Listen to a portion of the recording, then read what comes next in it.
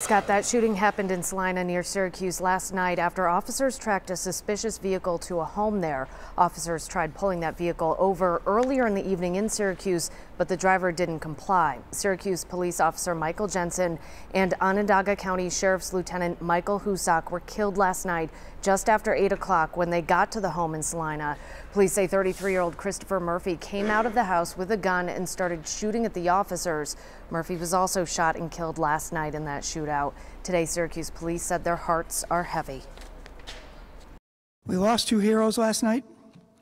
Two men who raised their hands and answered the call of duty to protect and serve their communities.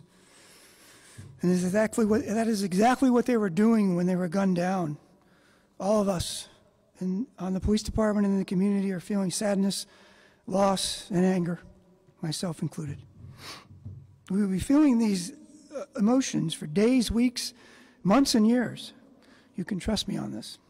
The sheriff said they're still trying to figure out a motive. They also took a man into custody who was trying to run away during the shooting.